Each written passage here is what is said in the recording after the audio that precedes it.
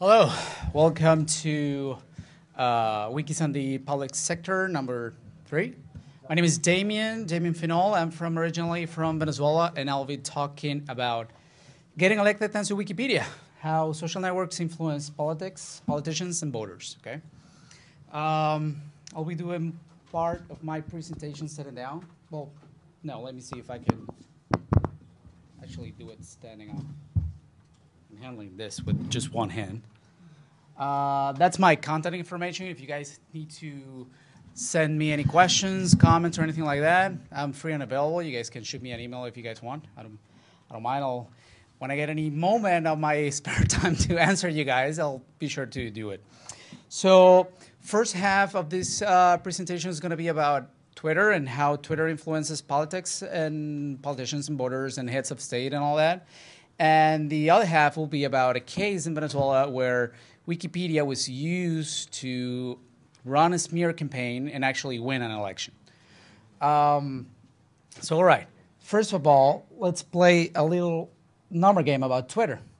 These are the number of leaders currently on Twitter. 7 out of 8 of the... I'm just going to grab this. I think I'm better just walking, talking it. 7 out of 8 are of the leaders of the GH are on Twitter, talking about like Germany, the US, Canada, and all those countries in the group of 8.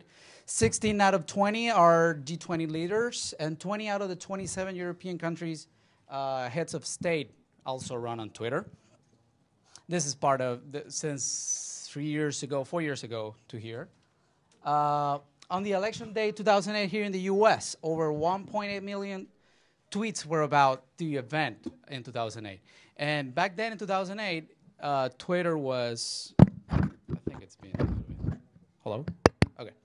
Twitter was still being born. It wasn't a platform that it is right now with millions and millions of users and having the impact that it has right now. But even then in 2008, it had over 1.8 million tweets about that event during that day, about that election.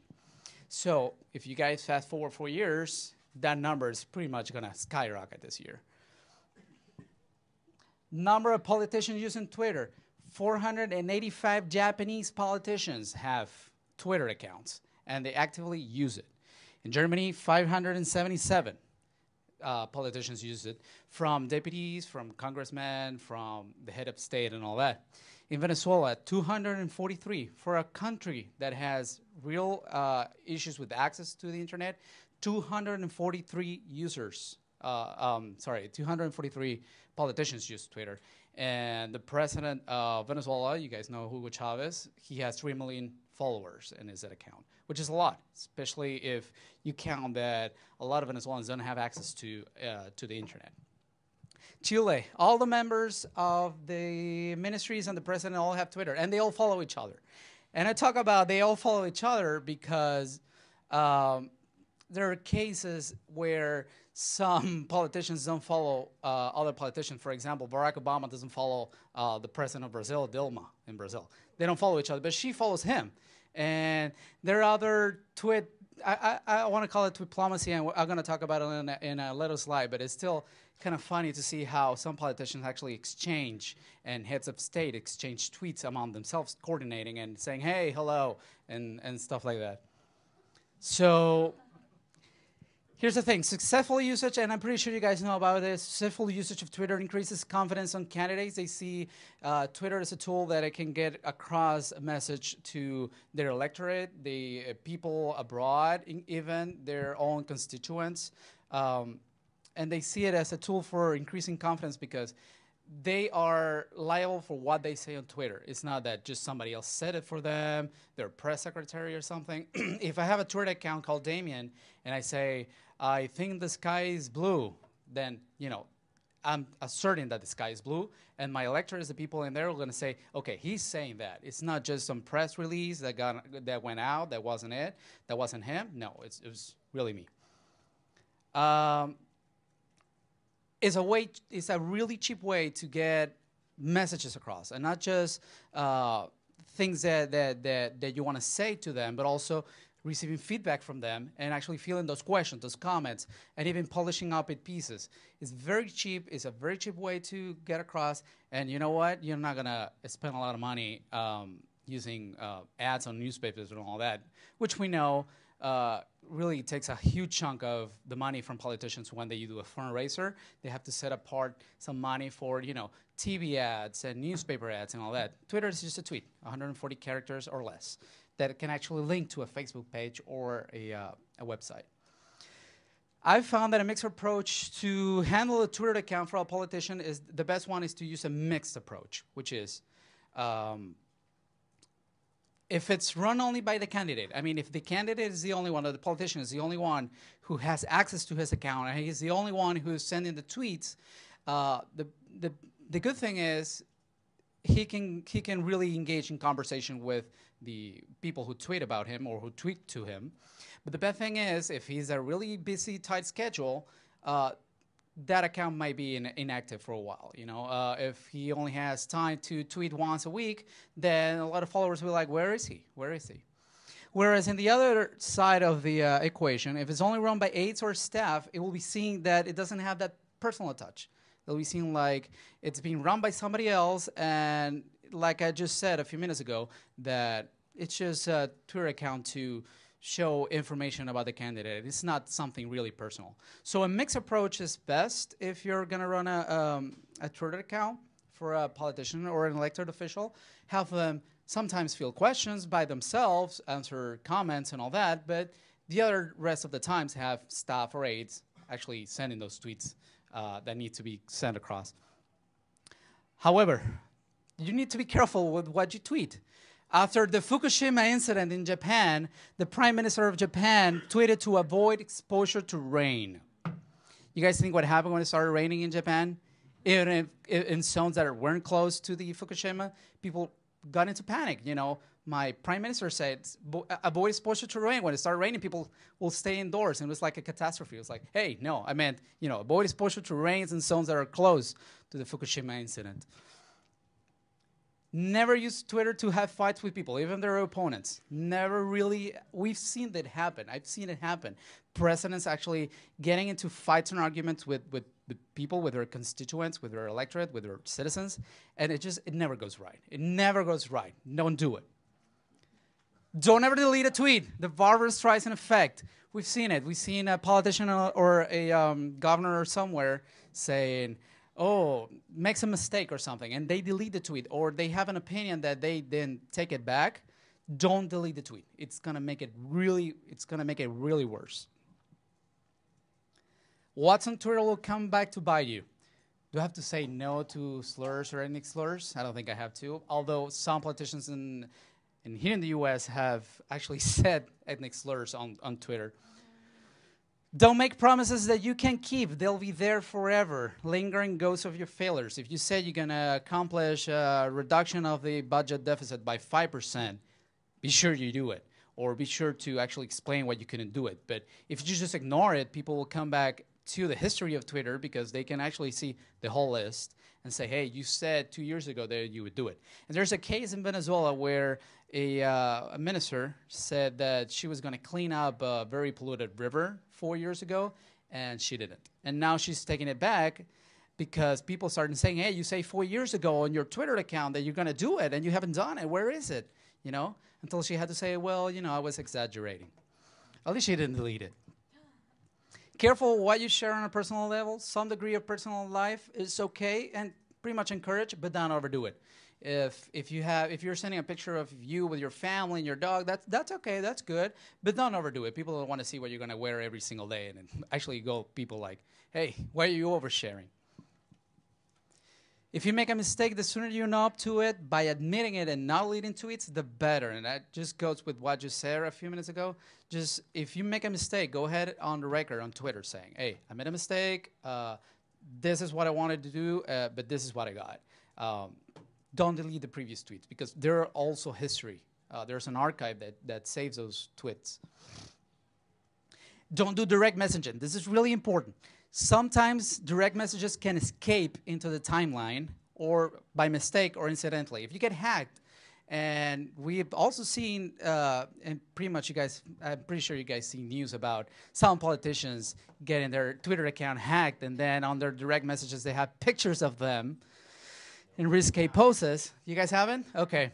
Don't do direct messages. If for some reason you need to have some conversation with a constituent, an electorate, send them through direct message, an email address or a phone they can call, but do not engage in conversations with them through direct messages. Sometimes we've even seen that by mistake, they, instead of writing D space and the name of the person, they don't or put a space in front of it, and it just escapes into the timeline what you were trying to say. So don't do direct messages.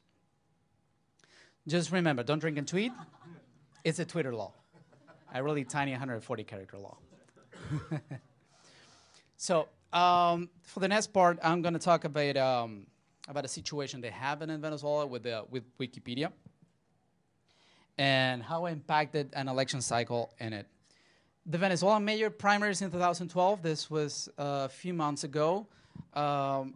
There were candidates who had teams working on their Twitter accounts and their Wikipedia profiles. And I'm going to insert here the major candidate story.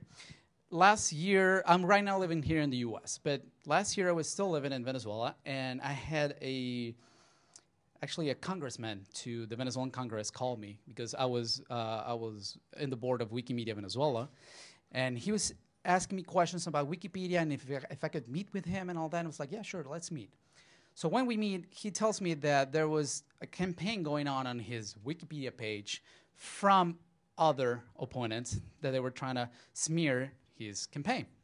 So I started like checking it out, and not only was a smear campaign going on, but it was also the other way around. They were trying to tell him that, you know, put on his Wikipedia page that he was the best thing after sliced bread.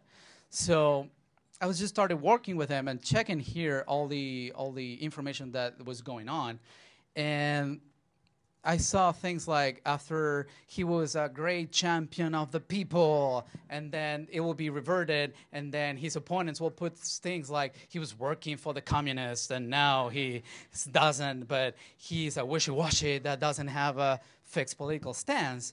And it was just a reverse war that was going on in that article. But let me talk to you about what happened. This is demography of the district. This is the ages from infant and adolescent to 18, and then all the way up to 65. So if you can see, 66.6% of his district, of the one he was running for mayor, was mainly young people or people up until their 60s. It had the highest number of Venezuelans with access to the internet in the country per person. It's a district that has a lot of access, including fiber optic and all that. So a lot of people in that district had access to internet. And 4 of the biggest universities in the country were located in that district, which meant there was a lot of young people, a lot of college students and all that in that district. So what do you guys think could happen? A lot of the students went online to check on his profile, and in fact, his opponent platform was, if you don't know who he is, search for him.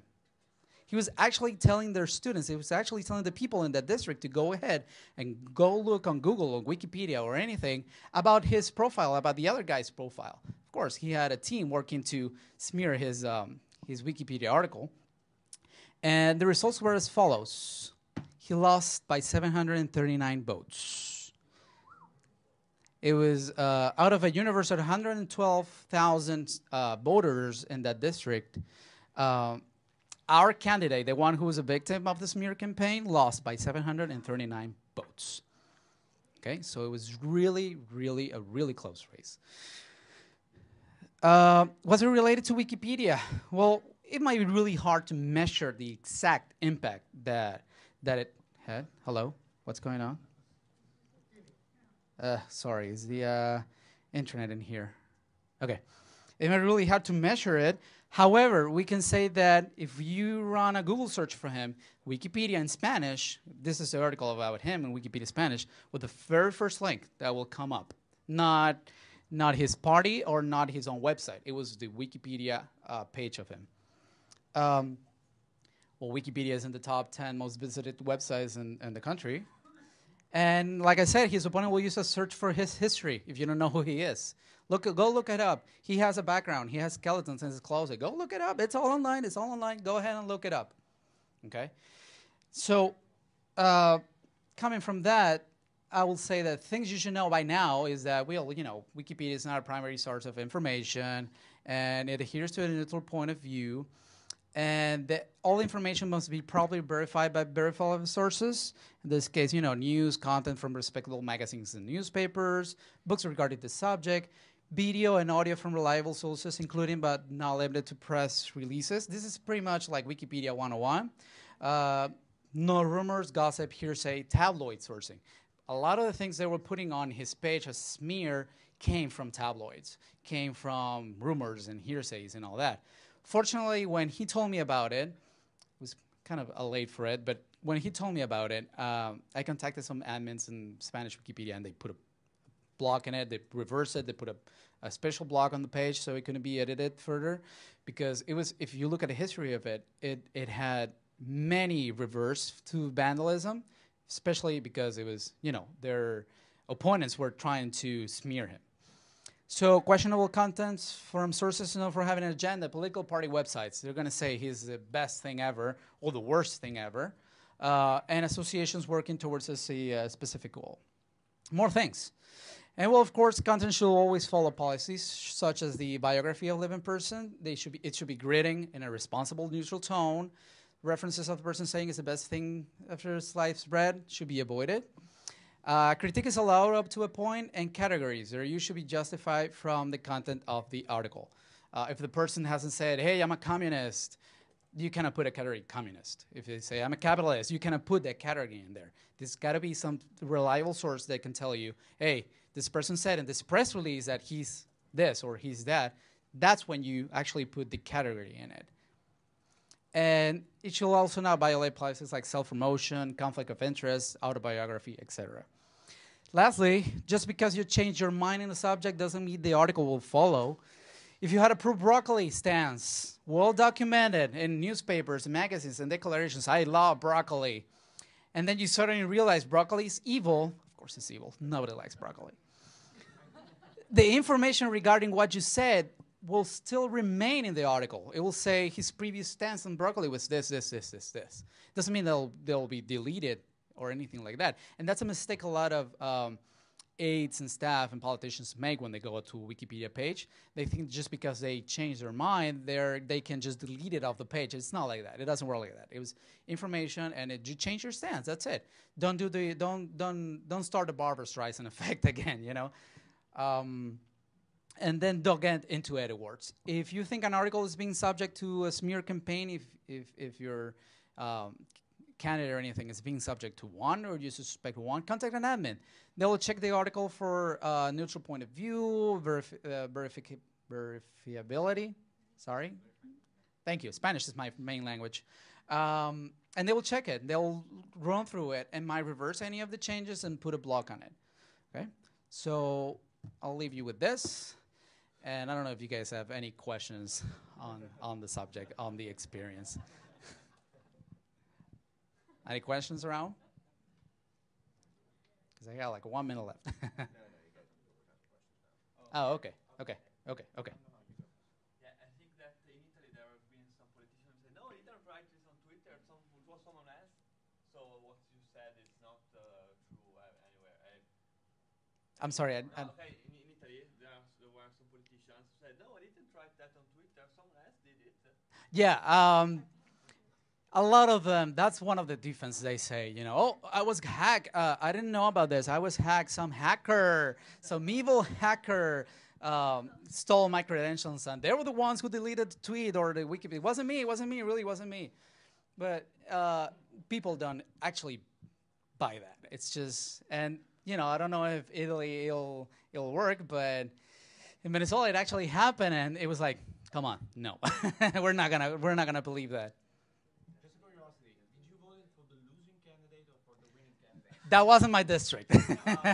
That wasn't my district.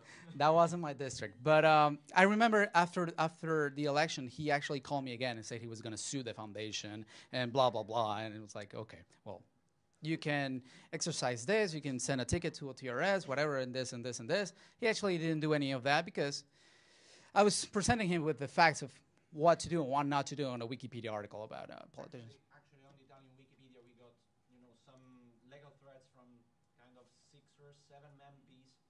So Yeah, I mean it's not something new, but and actually we got those threads many years ago, and that's why the policy of biography of living persons came around. Yes.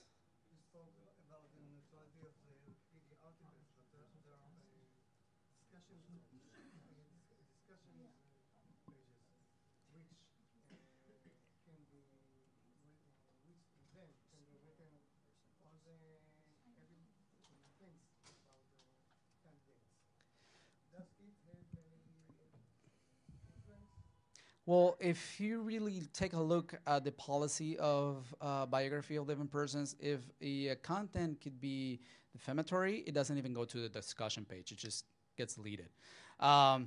However, I've seen discussions on candidates' talks, discussion pages, and one of the things that are, if you really are in a position where you really need to take care of that article for some reason, don't get into really discussions on flame wars or anything like that. Just really have your sources, because the sources, especially if they're primary sources, they will make your case for you. And any admin and all that actually sees them will exercise their functions as to either reverse it, block it, or something like that, and actually clean it up of anything that actually reeks as a smear campaign on your candidate. And actually, that's what we did with this candidate. We contacted the admins in Spanish Wikipedia and told them, this is being posted. You can see it on the history. Actually, this is not from any reliable source. This is coming from other sources that are tabloid, that are hearsay. And this is actually what it's not right, but this is actually what it comes from a primary source. And they took actions based from that. So, any other questions that we have? Yes. Yes. Did you? You said this started when you were contacted by the by Mr. Yeah. Senor. Did you have any formal contacts with the other candidate? Maybe being able to liaise Nope. with both campaign organizations. No, I didn't get the chance to talk to the other candidate because we didn't know it was the other candidate, and they never said it was us. However, there are ways of scanning and looking up who or where it's coming from, and one of the things that it was from them. Yes. In Australia, we had an example of that during an election campaign. One of the national politicians' articles was being smeared, and fortunately, our national parliament building is very large, so the geo IP location dropped a pin on the side of the building. You knew which side of the building, which party sits in that side of the building. There you go. What I'm going to say about this case is, in Venezuela, we have the opponents and the officialists, let's so to speak. The smear campaign didn't come from the other side of the spectrum. It came within the opposition. It was the other party in the opposition that was actually doing the smear campaign. Because this is a district that has voted against the government for many years. So it's kind of like the golden hen with the golden eggs. It's just a way for opposition to actually win a district. But now the fight is between them, and that's why we found out that it wasn't the officialists, and they were trying to pinpoint to the officialists. It was actually them, in the other party in the opposition.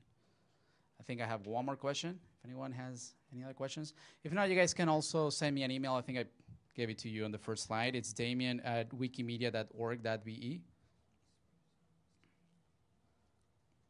You got a question? Yeah. Was the conflict between the two politicians limited to only this politician's page, or were they kind of, exchanging fire? They didn't exchange fire directly, either through Twitter or anything like that, but they did exchange fire indirectly. They were saying, "Oh, we're being subject to campaign to try to discredit who I am by other forces in the opposition," but they never really put a name on who it was or anything. They just try to remain civil, which was really good, even though we had all the proof that they could have used to say, "Hey, these are the guys who are doing it." So yeah. I think I don't have any more time, so Thank you so much. Okay, thank you for having me here today. I've been here since Tuesday. My name is Pete Ashdown, and I've been here since Tuesday, and one of the things that kind of surprised me about the way Wikimania works, this is my first Wikimania, I hope it won't be my last, is the way people talk about being an editor. I have to say I've had an account on Wikipedia since about 2005. Aside from a burst of initial activity, it's pretty much correcting spelling mistakes and typos and dead links for me. But I so much admire the work that you all do. I'm going to start off with the timeline. In 1988, I first got associated with the internet with a UUCP node on a Amiga 1000, 512K, 2 disk drives. In 1988, I also started studying computer science at the University of Utah.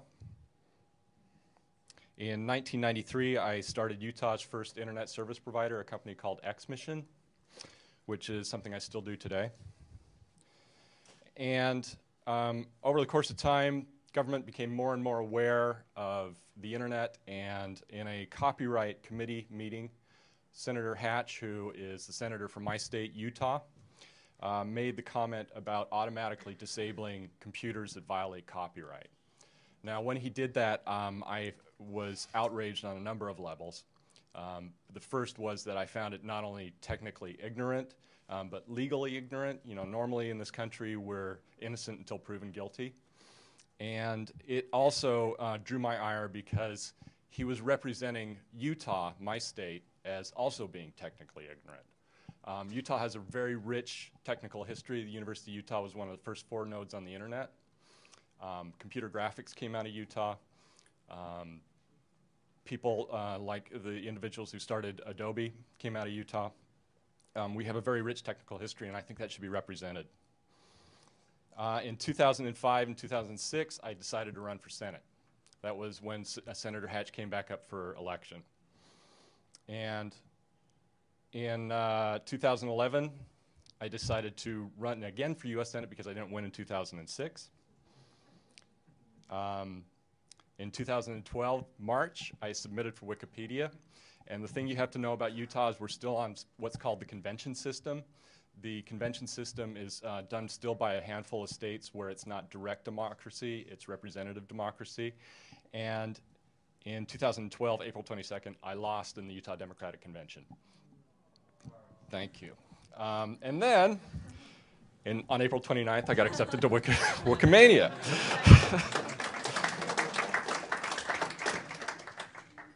So let me talk a little bit more about 2005-2006, because that's really where my activity with Wikis was acute. I wanted an innovative website that reflected my abilities.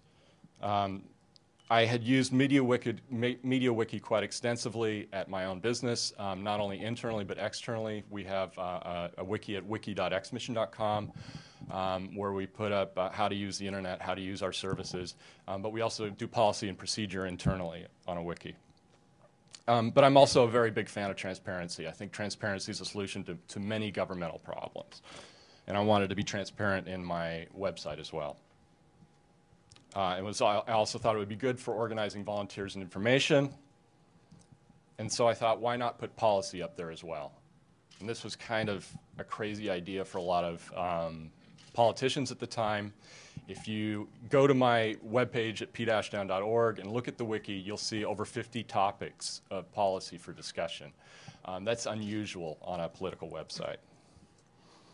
So I started that campaign wiki. I installed it in August of 2005. It was completely open. There was no restrictions on who could edit it. Unfortunately, at the end of 2005, over the Christmas break, some vandals hit the wiki. And as fast as I could revert, they would vandalize. And I would really love to show you some of the images they put up on my wiki. But after the benevolent dictator session yesterday, I decided against that. So I moved it to registration at that point, but then after my campaign website got slash-dotted, More vandals came in, they would register, and then they'd start vandalizing. So I moved to registration with editor permissions. The stats from the wiki, there's 301 registered users, 146 users with edits, 4,817 total edits, 13 average edits per page with 185 pages. It's been available since 2005, but after I lost the election in 2006, there was very little activity at all on it. And even after I redeclared in 2011, the activity kind of stayed flat. So one of the things that I firmly believe is that you really need a critical mass to get there. The top pages on the wiki, the main page, the talk on the main page, the advertising page, which is a place where people strategized about advertising and what to do, the to-do list, opposition research, and then you finally get into the topics, and the number one topic that people look at is abortion, and the help, and then taxation. So, like I said, critical mass is essential for a vibrant and effective policy discussion. If it's just you and some friends, it's really hard to get that flow going back and forth. And I'm sure you all recognize that as Wikipedia participants, that the more people you have participating, the better it works. I've heard that over and over at this conference, that we need more volunteers. It's the same for a small wiki. I want to give you an example of one policy discussion. This was one of the most contentious issues in 2006, what to do in Iraq. And what really opened my eyes to the power of the wiki was an anonymous person coming in while the wiki was still open, and they posted this. The answer to Iraq is simple. Let the Iraqis vote on how long they want U.S. to stay, then do what they say. If they say get out in 60 days and the military has a mission, if they say stay, then there is a mandate. Now, whether you agree with that or not, I want to present why that's interesting to me. Because on one side, you have the left saying withdrawal immediately, move $700 billion of military budget into education, infrastructure, science, and debt reduction. That's something I sympathize with. And then on the right, you have stay in Iraq, invade Iran, and the rest of the Mideast, convert the leaders to Christianity. You have the two viewpoints, and trying to find the in-between is what happened on my wiki. Democracy in Iraq is the excuse, and use democracy to get an answer. You could call this a compromise. And if, for those of you who follow U.S. politics, you see very little of that compromise happening right now. It advances the debate forward. Number 2 rule is collaboration does not make your voice louder. You have to be prepared to compromise. In the policy discussion, there's 51 current topics. The wiki highlights obfuscation and evasion. So if somebody asks me something and I say, I'm going to revert that because I don't want to answer it, suddenly it's apparent that I reverted it. So I have to answer those questions. I think rhetoric falls to the bottom. It's something that you have to have a fact-based discussion on a wiki, and people are getting on there and just saying, you know, we need to do this, we need to do this because that, and not backing up with facts really doesn't rise to the top, like facts. Armies of idiots fall to single truths. And it defines and prepares a candidate. I felt like when I got into politics that I had a very rough outline about what I believed on a number of topics. But debating those and discussing those issues on the wiki made me a much better candidate and made me better to go into debates. In fact, my first debate with Senator Hatch, he drew the short straw and had to go first, and the first question was on Iraq. And he got up there and he talked about how, well, we're going to fight them over there so we don't fight them here, and this is a battle against terrorism, and all the typical lines that politicians give about a topic like that. I was able to walk in and talk about the issue and the nuances of the issue because I'd heard from people all over the spectrum that gave me their viewpoint. Number 3, your privacy is your own, but no policy topic is off the table. I don't think anyone during my run asked a question that was personal about my family, about my personal life. It was all about policy discussion. If they had asked a personal question, people would understand if I had decided not to answer it. I think the strategy, although we tried to do it on the wiki, is the weakest link. Effective campaigns, unfortunately, are closed. You can't win at poker by showing your hand. And inexperience does not equal expertise. So you ask a bunch of people to come into your website and tell me how to win this race, everyone's going to have an opinion. But if they've actually done it, which for Democrats in Utah is a rarity, they don't have expertise in how to do it. Wiki strategy tends to be hand-waving with no execution. So you get somebody on there that has a grand idea about what direction you should take the campaign in. You know, maybe you should go out and give away free computers, or you should have a geek squad going town to town. It's very hard to execute something like that just based on somebody's idea. So number 3, and this is something I have experience in as well, innovation does not win elections on its own. Even though I had a very advanced, innovative campaign, even though I had a very robust website, in 2006, the core reason I felt like I did not win was money. In 2012, I felt like the core reason I did not win in a convention was politics. It had very little to do with how good of a website I had. Nobody intentionally copies failure. I've been disappointed because I haven't seen any other politicians pick up and put wikis on their own websites. I feel like they haven't done that because I did not win. If I had won, everyone would have done it. Every politician in the United States would have done that because I would have won a major race with that idea. Government needs elected officials who understand technology and transparency. I think a lot of the people in this room and a lot of people at this conference sympathize with that idea. And that's why I got involved. The primary reason American elections are won is money. So I'm asking you to take this idea and either run yourselves, really believe me, anyone can do it, and if you don't want to, help somebody. Take your expertise and make a candidate better. The SOPA PIPA protests got the attention of the US government, but we need people on the inside desperately. This is a saying I like saying, change is quick, but progress is slow. So if you're ever frustrated with the awareness people have of technology in the government, just remember it's changing. Thank you. And this is my email address, my Twitter, and my website.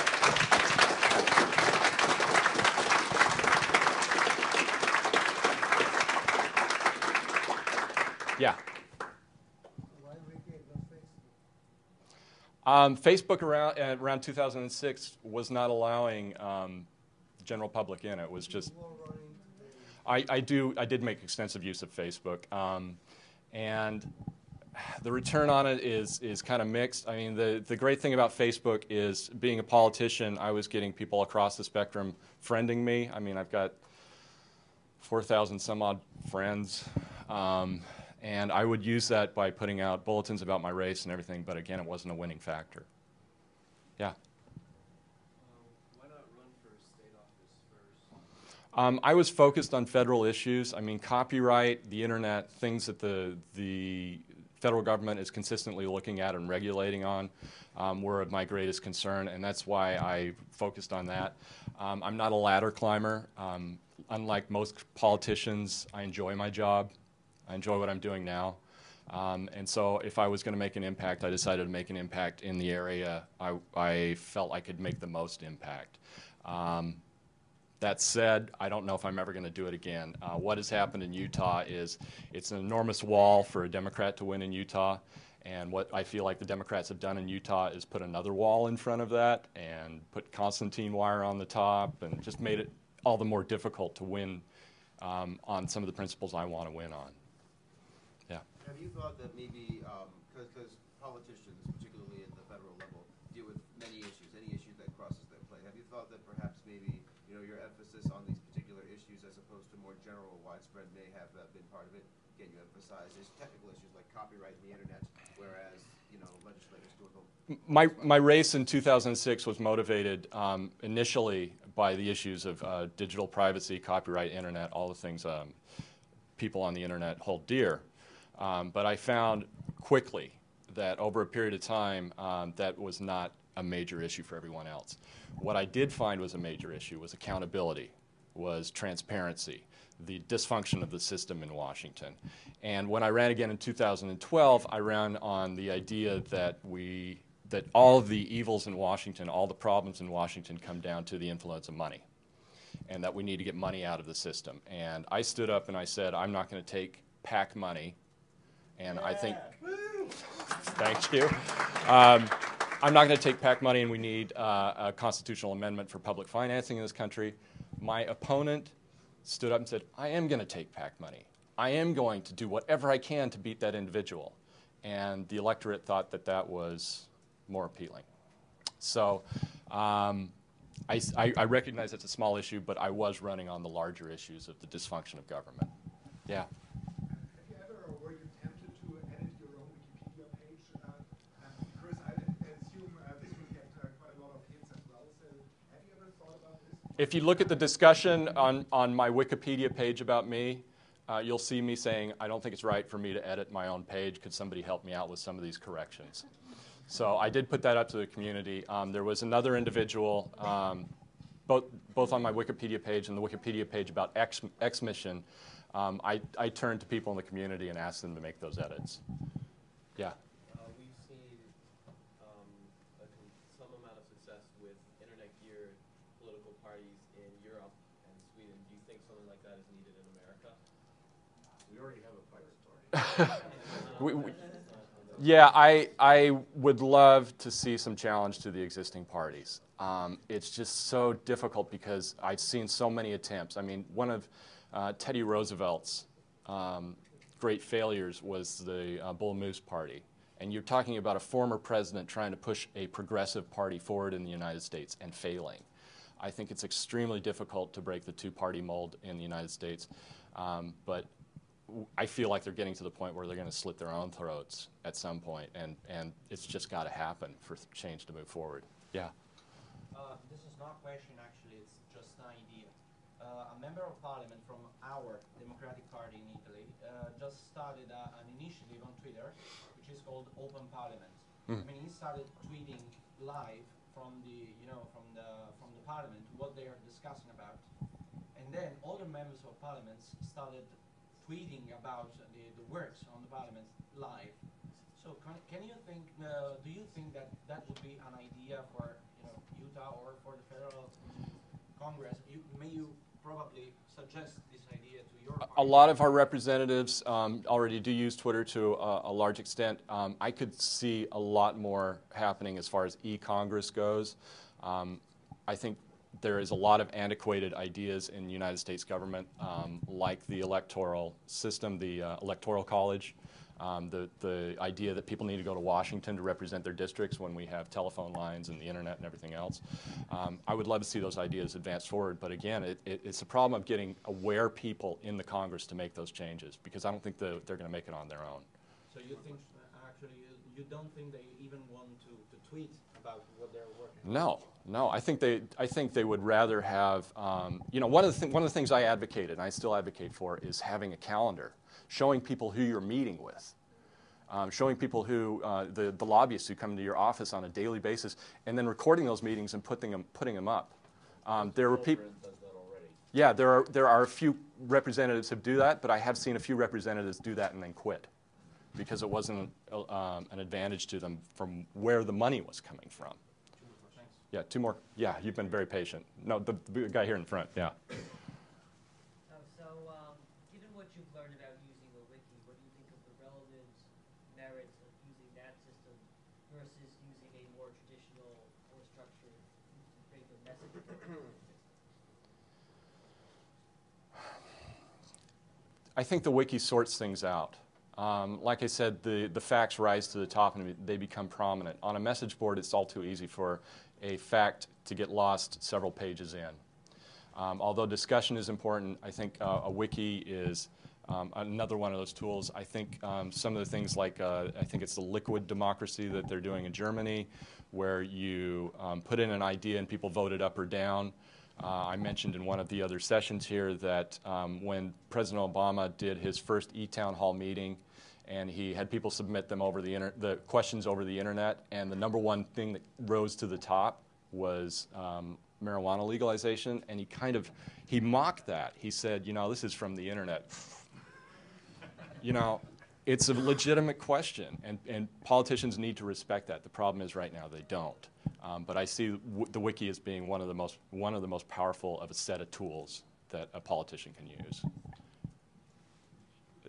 You were first. Have you considered interacting with the community on Reddit? I did an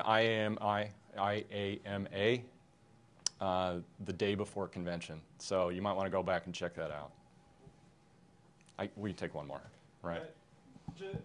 I thought you had a great point about compromise and the importance of that, and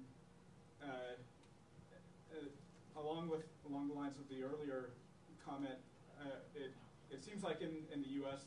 that the two-party system is kind of an obstacle to that, and it's really structured as you were saying around money.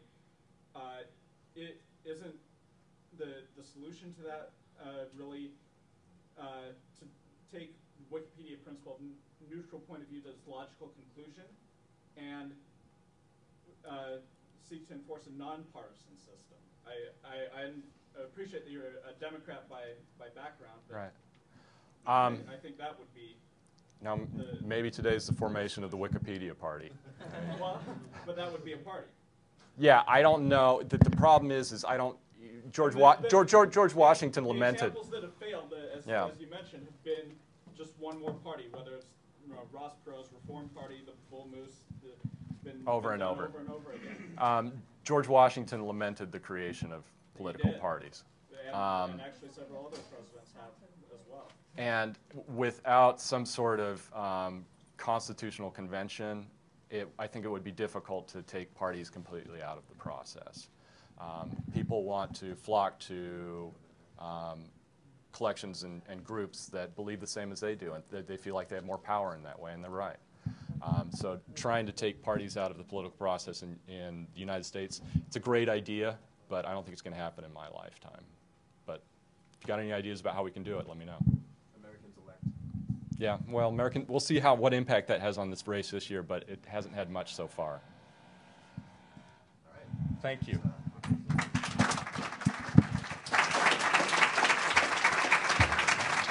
My name is Jan. I come from the German Wikimedia chapter, and I have to apologize for my rather rusty voice today. If you like to get rid of a German, just use air condition. The idea of this talk is to reassess our current advocacy practices, and thereby giving you a small insight in concrete chapter work, what we are actually doing. And for those who have attended the chapter conference back in April in Berlin, they might be reminded because some portions of the presentation derived from a very interesting session we had over there. So imagine a world without clumsily drafted legislation. And of course it doesn't exist. Like the keynote speaker of the last Wikimania back in Haifa, Yochai Benkler, reminded us, for almost 20 years the copyright industries have pushed hard against weak opposition and extended the scope, reach, and aggressive enforcement of copyright to contain network technology and resist network culture. So, as a result of this, we had some kind of political efforts to regulate the internet in the last couple of months, and in my perspective, they set a new tone. So, either if it's a national bill like SOPA and PIPA, or a multilateral trade agreement like ACTA and CETA, there are certain goals, I think, cling to these kind of efforts. If you aim to fight infringing material, this means you like to police content, and you like to police user-contributed content as well. If you like to empower rights owners like the copyright industries like Hollywood or the record companies, you need automatically enhance the risks of litigation. If you like to make law enforcement more effective, you sometimes undermine your process because you place the burden of proof if an action is legal or illegal to the distributor of content. And if rights holders are constantly making claims and sometimes claim rights they don't have actually, you abandon the culture of sharing, or there's a certain threat for the culture of sharing. And especially in the case of ACTA, and CETA will, I think they will, it will contain some portions of the infamous internet chapter of ACTA. If you apply loose definitions about what is right and what is wrong, you create a chilling effect, and this in the end might lead to more author retention in the case of Wikipedia. So there are serious threats coming from different sources. And the overall effect of this is you have a regime of uncertainty, because you don't know anymore which is right, which is wrong, which is legal or illegal. So what would Wikipedians do against it? They just drop the H-bomb straight away. And they look smart and innocent. I think Liam just left the room. Has anybody seen this? It was amazing. It was Liam Wyatt, aka Witilama, speaking for 20 minutes on the Australian television, explaining SOPA. It was amazing. So they tried to look innocent, but they jubilate. Yeah, we did it. Showed some muscle. We won. But in the end, what happens when the party is over? And speaking from a German background, I can tell you that some things got worse. There were conservative politics placing Wikipedia near platforms like Mega Upload, who do copyright infringement on a regular basis. And so they blamed Wikipedia being one of these platforms who foster infringement. And so I thought, yeah, maybe we still don't have the vocabulary. What is free knowledge? To them, free knowledge means like it's piracy to them. It sounds similar. And of course, the SOPA incident created a huge media coverage, and it was overall positive, but in the end, it just helps to refine the next legislation. So it's just not a real, it's winning battle, losing a war, actually. And like Jimmy Wales reminded us, you cannot call for strike any time. You just annoyed by something. So it's a sensitive thing. It's a sensitive thing to think about blackouts and to think about how we, as a community, like to succeed. Local calculation or somebody said it? Is it your calculation? Yeah. Not it's not something that was said. Like the legislative headache, or what you're referring to? This page, this slide. No, these are my thoughts. My thoughts. So maybe the Big Bang theory, the blackout, is not the only way to get heard. Maybe there are alternatives, and I'd like to sketch some alternative, which is the strategy of crowdsourcing.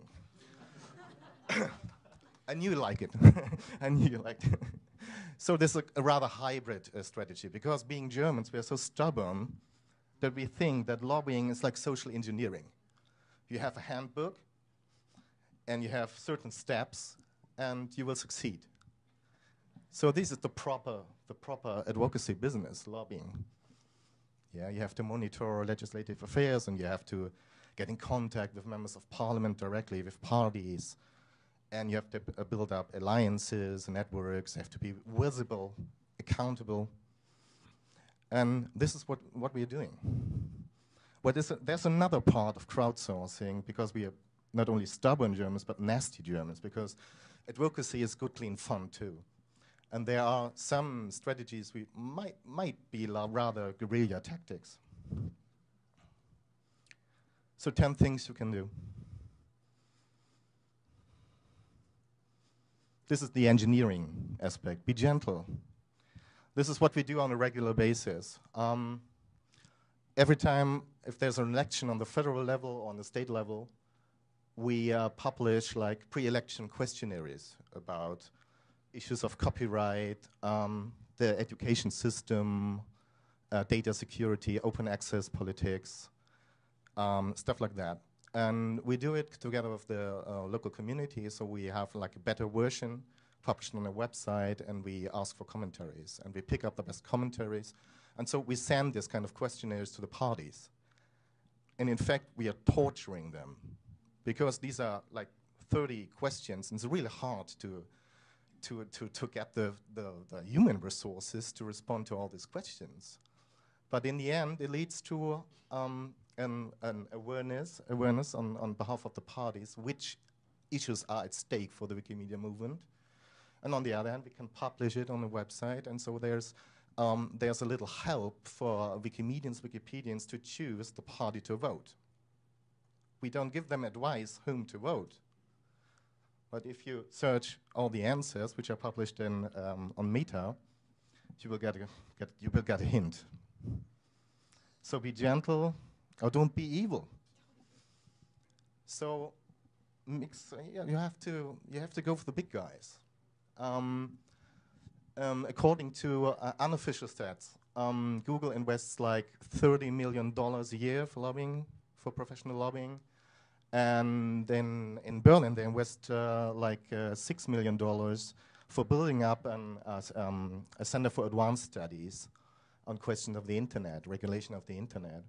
And they introduced something like a multi-stakeholder platform, which is called Collaboratory, which is some kind of a think tank. And they launched even campaigning platforms. And so this kind of Google surrounding, in the German case, gives place to meet people from the economy, people from politics, people from civil society. So make friends before you need them. This is the rule number 1 for advocacy. And as you might know, there are Frank and Tillman from the Wikimedia Foundation, and the rest of the people. These are members of the study commission, the German Study Commission on Internet and Digital Society, which is a continuous platform to examine the next legislative steps. And these are the Pete Ashdowns from Germany. These are really progressive politicians, a conservative, a socialist, a green one, a liberal one, conservative one, a social democrat. And unfortunately, they don't have the maximum impact in their own parties. But of course, it's a good thing to have to be in contact with them directly. So make friends or make noise. This is poor me freezing to death during the ACTA protests in Berlin. I think it was even in Fahrenheit, it was below 0 in February, and there was this kind of impressive presentation by the Polish colleague about how it all started, and there were like 10,000 people gathering, freezing to death, and there was a nice moment when I claimed like independence for the whole Wikimedia movement when I asked the crowd, do you think that Wikipedia has a problem with copyright? And the whole crowd was answering, yes! And I said, no. We try to obey the rules, always. So, but of course, these are traditional things you can do. You can go on the street. You can surf on a shitstorm. In the aftermath of SOPA, German politicians were, like I mentioned before, they put Wikipedia side by side to meager upload and money-grabbing internet criminals, and so this was outrageous somehow. And of course, you can use like we saw, you can use the social media to create a short hype cycle, but as it was mentioned in the first talk, you should never ever insult someone personally. Or you could serve a pirate. This is Bernd. It's a nice bloke. Doesn't have any clue about copyright. It's a problem. Because Bernd is the chairman of the German Pirate Party. Who has heard about the Pirate Party? Yes. Oh, okay. So as you know, they were founded in Sweden, and they're crushing into German parliaments at the moment on the state level. So they gain like between 8 and 10% of the whole vote. So they at the moment they have an impact, and they share some of our basic values and like transparency, like participation, collaboration. And the good thing is about them, these are pure amateurs. They don't have any professional, sometimes they don't, they have a professional experience, mostly with an IT background, but they don't have any political experience. And so it's a nice interaction with them, because we like to teach them, educate them about free licenses and the whole system the Wikimedia projects are working. Yeah, you can slate them. In the case of ACTA, of course, there was a lot of public criticism, and so the biggest German news show, they have like an online platform, and they asked us to do a commentary against ACTA, and of course we were happy to do so. But on the other hand, and I think it's the better strategy, you can just educate them. So 2 months ago we published, I think it's a 24 pages booklet about the whole process of ACTA and the possible chilling effect for open content projects. But as you know, ACTA is being abolished by the European Parliament, but that doesn't mean that the questions raised by ACTA will go simply away. Write it off. So this is a nice and complicated chapter. When the conservative government in Germany came into power, they agreed on establishing a new neighboring right for press publishers. So the basic idea behind it was giving press publishers a chance to get a better revenue sharing with Google. So the proposed bill was directly aimed at Google. And what happened was that 1 month ago they published the first draft of this law. And what happens that actually they try to create a new protecting right for even small text snippets, even succession of words, or even plain text URLs. And this is something which is, of course, it's not possible in proper copyright law. And so there was a lot of discussion going on for the last 3 years where this bill might eventually lead us to. And before the draft was being published, my colleague Matthias from the German chapter, he did some kind of maybe unintended expectation management, because he saw a news show running, and the German chancellor was giving a small commentary to this particular bill. And it seemed that she was not so convinced that they would finally implement this law. And so he did a small transcription, and the expectation in the social media were like, okay, so it's good, this law which will have dangerous effects on the whole blogosphere, on the social networks, on Twitter, will not come eventually. But a few weeks after, they published the draft, and so compared to the expectations, the outrage was even higher, I would say. So you can write something off, and you can write software. The German Wikipedian Magnus Manske, when he heard about this law, he was coding in between 24 hours. He was coding a software who had like a Chrome extension, who has basically the effect of extracting plain text and snippets from an URL. So the part above would be illegal. The part below would be illegal, or would be as third party, you would have to license these texts, or you would getting sued for infringement. But in the part above, it would be like fair use in a similar way to America. So sometimes, of course, the technical strategy is serving your interests. So this is a bit disappointing because professional observers, they say about lobbying, if you have to pick the winning team, at least in Washington, pick them with the deep pockets and great lobbyists. And like we heard in several talks before, I think we won't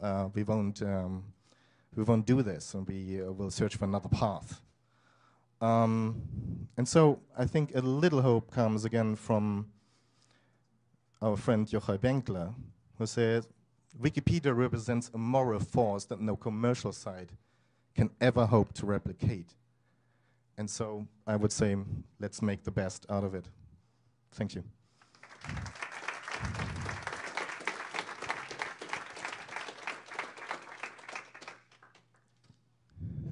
Any questions? Okay. If I may play a bit the devil's advocate, I was one of the CISOPs on the Italian Wikipedia who decided to block, to black it out last October. What you said in your presentation is terribly right, because I mean, you have always to use every kind of kindly advice to all your members of parliament in order to get your voice heard. Fact is, if we decided out of the blue to black it out, it was like, because in the last 3 years, and I'm not exaggerating it, not being politically and Paul, let's say, they really passed some awful decrees and laws that were the denial of law itself, of the principle of the state itself. So what we were facing at the moment was a terrible risk in front of people who were not hearing us, just because, okay, I don't care, because I have to say that my prime minister needs this law, so I don't give, sorry for the French word, a fuck about what you say. So that's the problem, and that's why we decided to be so, so abrupt in our decision. That's why probably, yeah, you're right.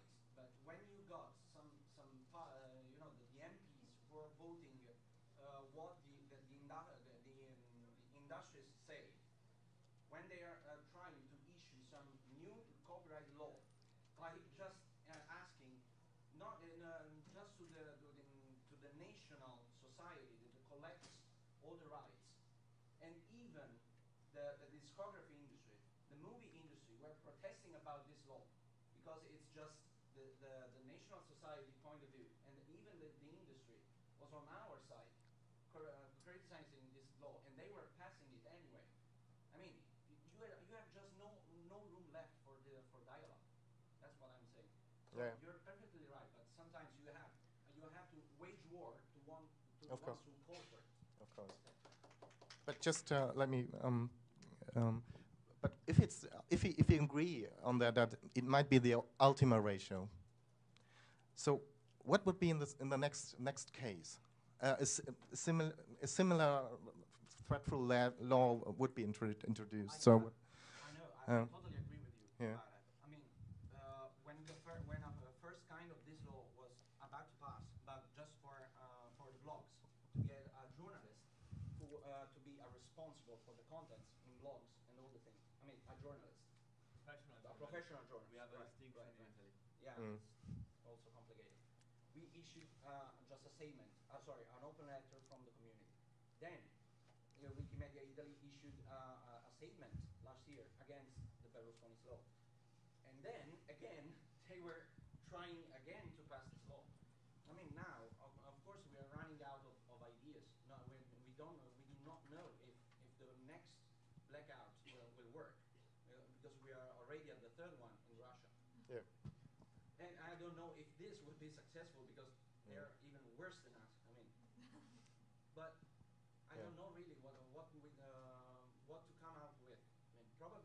we will just think about something next time. But really, I mean, I know that you're right about it. We probably already reached the final solution. We have no more solution, more destructive solution. But still, we were forced to it. Yeah. There was the guy behind you. So much more. Sorry. Me? Yes, you first. Okay.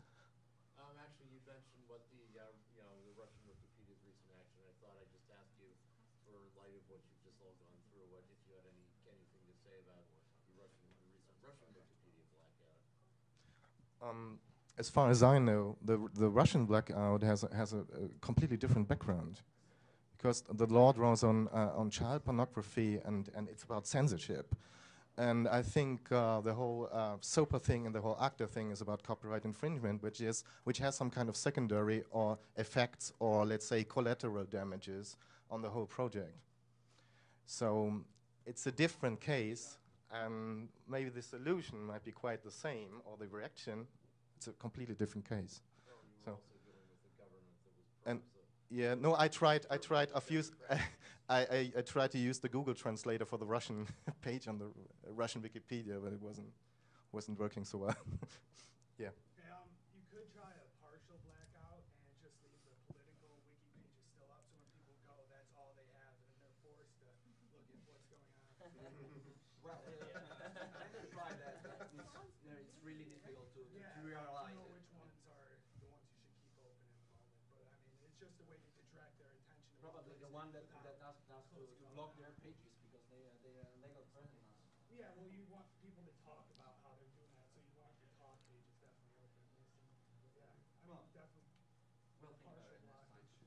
Yes.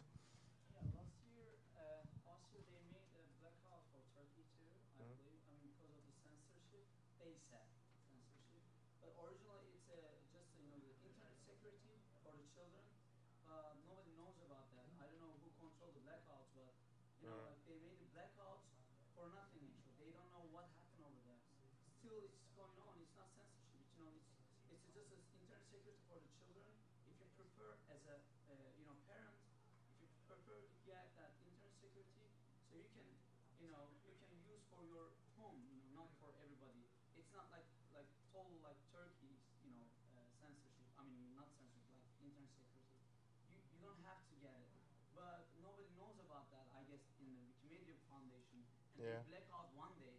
They don't know anything about that, but like it's not a solution to make it blackout. If you don't know anything about it, maybe you're right, but like if in the Wikimedia Foundation, probably they don't know anything about that law, and they just black out. And I really surprised why they black out for the really good thing actually. The internet security is really good actually for the children especially, because you don't know where they're gonna go, and even my fiance is making the internet security using that, and she said it's really nice and working very well. That's why it's not working all the time actually blackout. Yeah. Because nobody knows anything about that. Sometimes not, but I'm not sure about the Russian stuff. But in Turkey, it just happened like that. Yeah. Yeah. Have you ever thought about just altering the main page? Because I guess in all language Wikipedias, either German, Italian, whatever, the main page is the most viewed. So like, not a side notice, but maybe a column. Yeah. There to write there, whatever. Yes. Your agenda Yes. is. Yeah, and we will put like rather, let's say, political content on the front page as well. Not on the front page of Wikipedia, but on the front page of the chapter. Right. Yeah. So of course there are possibilities to do something on a lower scale. What would be Of course. blackout, just simply altering the main page, or maybe Yeah. a side notice on all the other pages. Yeah. Yeah. Yes. The homepage of Wikipedia is not so viewed because many people go to Wikipedia only by search engines like Google, and I know some people which does not know how the homepage of Wikipedia looks like. Yeah. You talked about like advocacy, like in your strategies instead of blacking out Wikipedia, but if my understanding of advocacy is correct,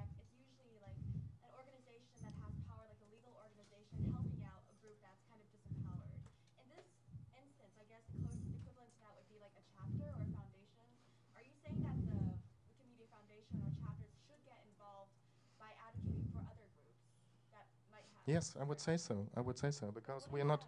We. It's not always about resources.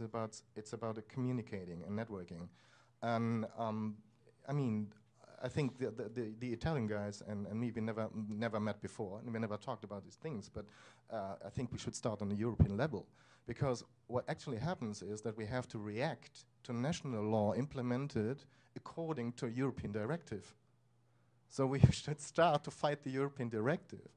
But this happens in Brussels, and there's no chapter, there's no strong chapter over there, and so this could be a new step. But this is a controversial thing. But because of course you need the feedback structures to the Wikipedian community. You cannot just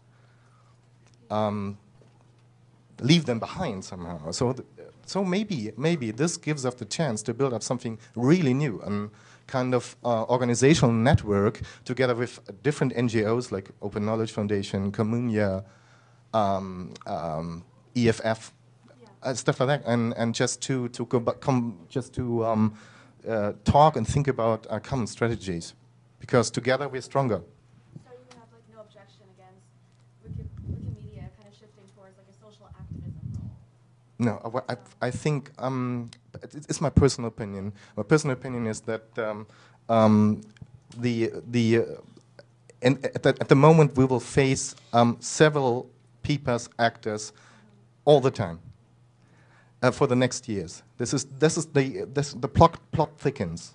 It's about the copyright wars in the crucial stage, and so we have to prepare.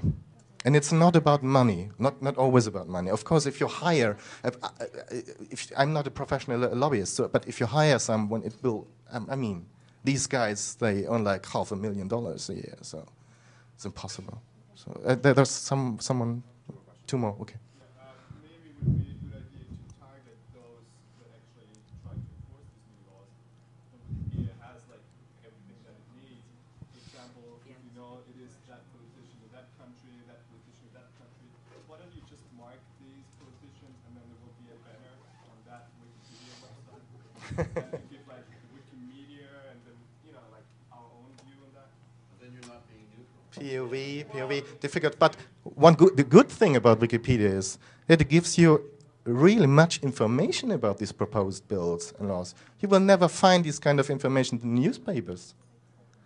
So ACTA was a black box to professional journalism that didn't have any clue.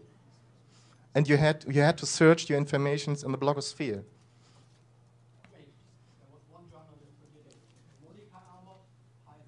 Okay. Heise. Okay. Last one.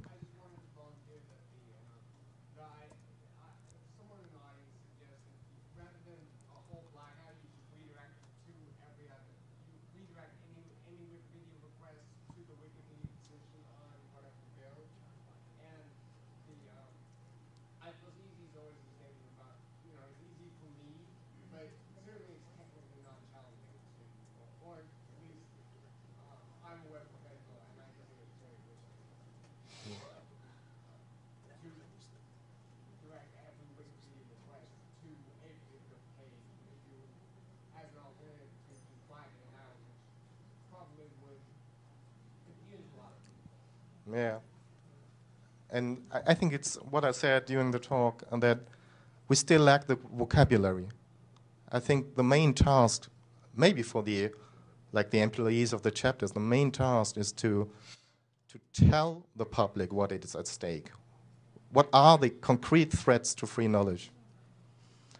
And so maybe we can, we can stay in contact and talk about these kind of issues. And you can reach me via Twitter and by email. And I'd like to have this conversation go. Oh, Pete Ashdown, of course. Let me make one suggestion. Yeah. If you want more advocacy that has power, yeah. maybe you should be advocating for people who agree with you. So having each, you know, if yeah. Wikimedia is going to get politically active, have a set of candidates that you're endorsing. Or some other organization, the foundation itself. Yeah. wiki politicians. Sort of a Wikipedia users political group, though, would be independent of the foundation, but could be more, at least in America, more active. I don't know what the laws are about nonprofits and political advocacy over in Europe. Yeah. It's easy to form a political action arm. You could form a 501c4. Super PAC. Okay, thank you very much.